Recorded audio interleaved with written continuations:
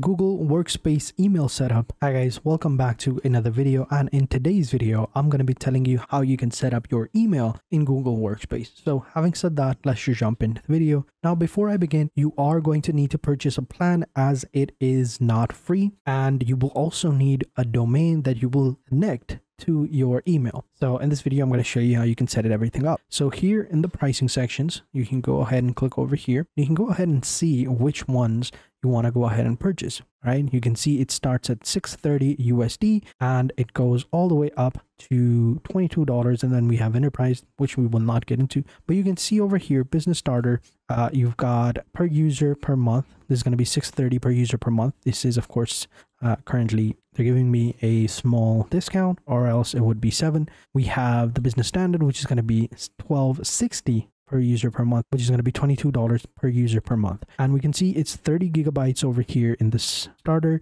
2 terabytes in the standard, and 5 terabytes in the plus. And we can see over here custom business emails over here, you@yourcompany.com. It's available in all of them. So this is what we want. So we're going to go ahead and click on start trial over here and get started. So we're going to click over here. And now let's get started. Over here, you add your business name, the number of employees, including you, and then your region, wherever you are, and then you hit the next button. And then it's going to ask you for your email address. You're going to add that. And then over here, choose a way to set up your account. If you have a domain, you can click over here. If you don't, you can go ahead and purchase a new one over here. Let's say we already have one. I'm going to open it up over here. I already have a hosting or domain. And here I have a few domains. So if you don't have one, you can go ahead and click on get new domain, right? Continue with this method. And then over here, you can go ahead and search for that domain. So let's say this is the domain, right? So let's say we want the .NET version, and it's going to be available over here. And then we can go ahead and purchase it from here, right? And if you already have one, you can go ahead and click on this one.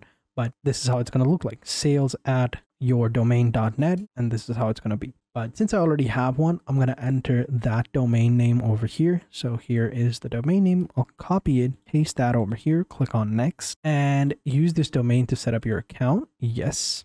And then you'll use your username to sign into your Google Workspace account created. And then you just add in your username and your password.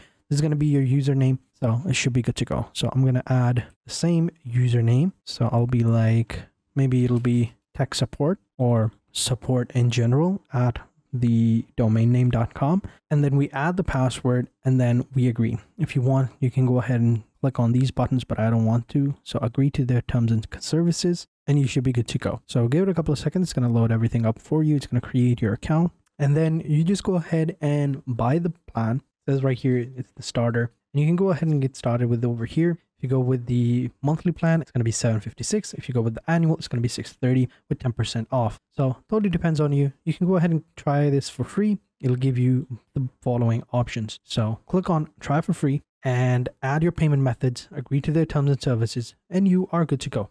And also, you also have to create a payment profile and a payment method over here. This is basically a profile that you create for your account so that you can keep a track of all of your payments, subscriptions, and stuff like that. So here to create a profile, click on it, add organization name, legal name, street address, suburbs, town, postal codes, and you are good to go. So just go ahead and do that. Now, I already have a profile like this, like I already have an account, but just for this video, I'm going to go ahead and add a profile over here and buy this plan. And in some cases, they might even ask you to have further verification. So for me, they ask me to go ahead and verify my ID and my bank card. So I just did that. Verification is good. It's in progress. They'll notify me as soon as it's done, and we should be good to go. So now that this is done, we can just close it up and we should be good to go. All right. So now we just got to wait. And once they've approved it, our account will be created. Now, I do have another account that I've already done this just in case. So I'm going to go ahead and sign in into that one,